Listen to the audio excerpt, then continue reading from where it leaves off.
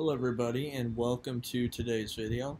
Now in today's video I'm specifically going to be going over the Oswald meter and how you can exploit it a little bit by roughly 20 to 30-ish%. Okay, so the key is you need to be able to save a blueprint. So as you can see, we've got 7 different coasters in this park, and it might be lagging a little bit just because I'm playing at about 125% right now. So we got 2, you got a 3rd one over here, 4th one, 5th one, 6th, and this 7th one over here. So what we need to do is we need to save these as one blueprint. So if you hold down X, and then I'm going to zoom in. I'm actually going to make my brush size a lot smaller because I don't want to pick up anything other than the roller coasters. So that's 1, 2, and I'm going to make sure and do the roller coasters that I feel like have the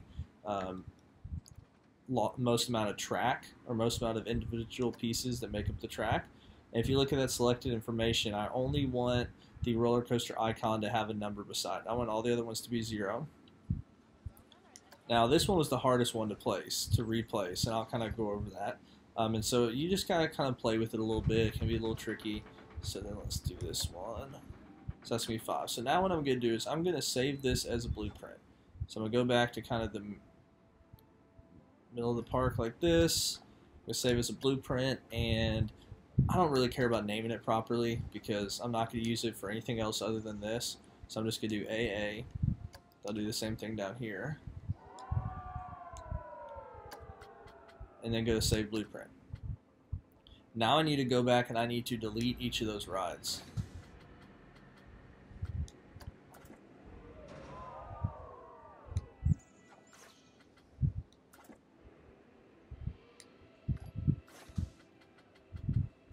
Both those rides are broken down. That's strange. Alright. So now we'll delete this one.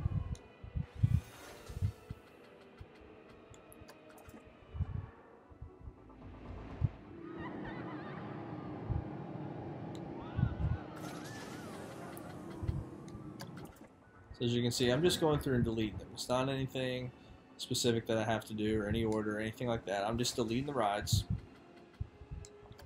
And now I'm going to go back here to the front of the park, and I'm going to, you see how it's on 99% right now, so I'm going to go to my coasters, and I'm going to go to blueprints, and I'm going to place this. Now the key is they don't necessarily go in the, they're not necessarily placed in the right area, but what happens is they're still facing the same direction, same general direction. So as we can see this, so I'm trying to use this flat line ride as an example, and so I'm going to try to place it as near to the station as I can get it, and you see how it says I can place that, and part of it is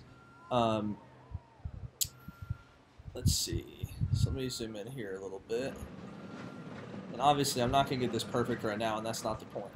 So I'm going to go over to advanced move, and I'm going to move it a little bit this way. So I'm trying to get it. Yeah, that'll be fine. So now I've placed all these rides.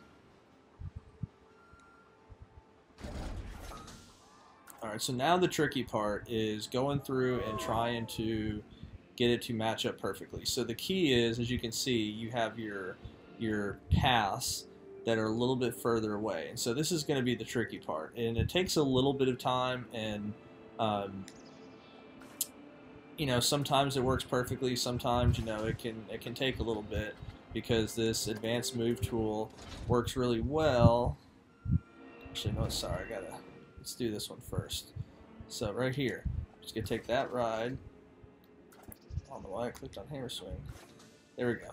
And now I'm just going to move this one, and all I need to do is I'm going to try to then place it properly in the entrance. I'm going to start with the height.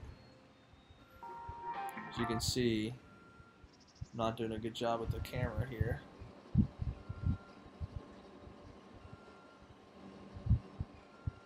There you go. This one might be a tough one because of where this was the ride that I put in at the end after I had used the after I had saved the rides and saved the blueprint.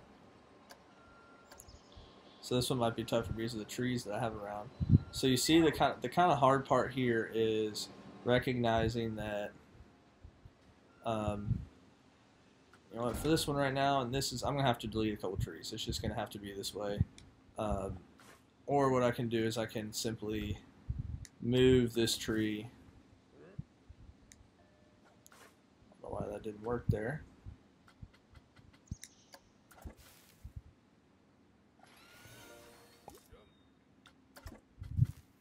I guess because the Oswald meter is not allowing me to even move the tree, so that's strange. Alright, so I had to get that out of the way. So now, like I said before, we're gonna... The problem is it takes you to a spot that's kind of in the middle of the ride. So you gotta kind of find a way that works best for you.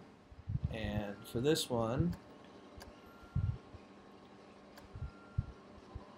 I'm going to slowly try to get my ride there. You see, it's not. Sometimes it lurches it a little bit too far, and so you can see it's kind of sticking out of this area. So it's not perfect. That looks a little bit better now still. So sometimes it's hard to get perfect. Like I said, it takes a little bit. It's a little finicky. You kind of have to inch the controller. So now, let's see.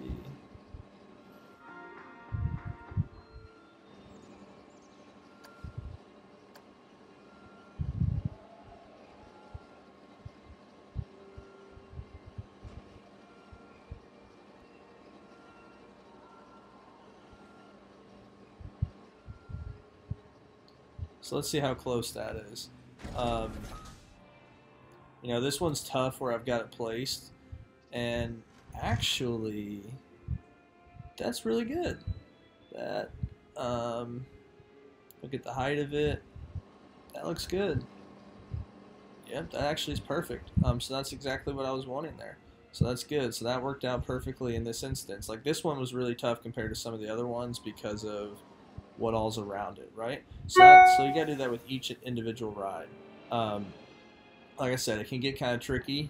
So now you move on to the next one, and like I said, it can take a little bit. But the key is finding a position that works well for you in terms of the placement or visualizing the ride. So for example, I'm trying to get over here. Now, I need to change the height of this. And you can kind of see when stuff's kind of matching up, and since that's going down, that means that height's too low.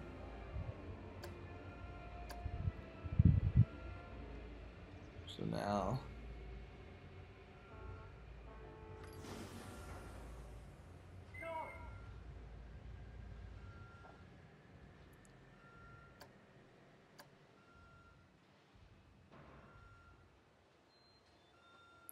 so let's just check and see how good that is. That might not be perfect. Yeah, see, I've got to move it over a little bit. So then I can, let's see how it is. Yeah, I mean, I still got to move that, right? So it's not perfect. So then I just do the same thing. I still just click on the ride. And I do this. And then once again, that'll allow me to kind of move the shape or move the ride a little bit. And these ones that take up a lot of space are tough because, you know, you've got a lot less leeway with what you can do with your, in terms of being able to visualize the ride and stuff.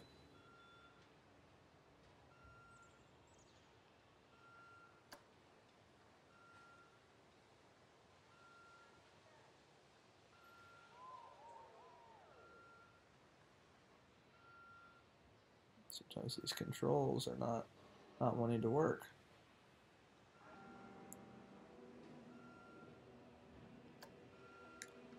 So let's see if that's any better. Yeah, so it's still facing out a little bit. And yeah, it still needs to go. So this one's not perfect, and you know, I would continue working with on here, but I don't want to make this video take forever. So let's go on to the next one. And so you kind of get the concept with this, right? You just need to find a way that visually works for you to be able to see and make sure that you, like this one's a little bit easier because of where the overall center of the ride is.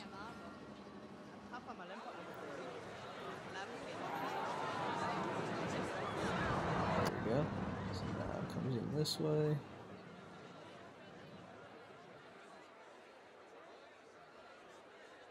Trying to inch it along. There we go.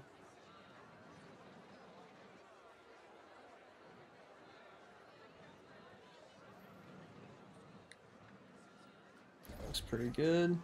Yeah, so some of them are easier than others. That one was really super easy.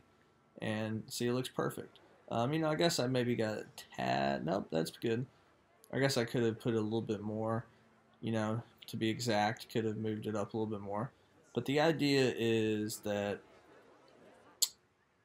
I'm now able to put more than 100% of the pieces in the park simply by using this simple exploit. And like I said, it just be ready for a little bit of tediousness here, but the concept stays the same. Okay, so this will be the last one we kind of do together. I wish you could save more than 5 rides on Blueprint, because then that would be great, but you know, that's just how they made it. And as you can see, the game's still operating fine. Like, it's not, you know, so that's what I wonder kind of with the Oswald issue or the Explorer with making the meter is kind of how did they determine what was proper to use and so forth, simply because like the game has had 0 issues doing this for me. I haven't had anything crash. I haven't really had any skipping or anything like that. So how did they determine and decide ultimately what was the right amount of pieces and amount that the system could process? And you know, there's some things that frustrate me about the meter, like the amount that, like why does paths take up so much of the Oswald meter? That's another thing that I would love to have a good answer on, because it seems to me like, you know, it's just frustrating that that's such a large part of it. Let's see. So I need to raise this one up a little bit. It's a little too much. That's way too much. And yeah, so sometimes it just kind of sticks, and you gotta try to inch it along. And don't allow yourself to get frustrated, because eventually you'll get it right.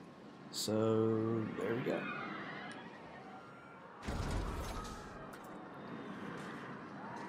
Alright, so there we are. As you can see, I kind of extended it. Yeah, probably a little more than I could have.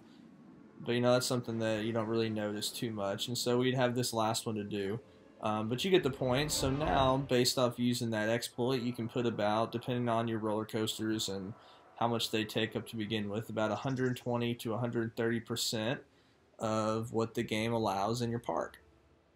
So I hope this video was helpful, and I hope you're able to use this later on in your park. And you know, like I said before on my channel, I would love to be able to spotlight parks and stuff. And so if you have a park that you want me to look at and put it on the YouTube channel, just send me a message or let me know in the comments, and I would love to be able to do that for you. And by the way, I play on the PlayStation 4. And I hope you guys have a wonderful rest of your day.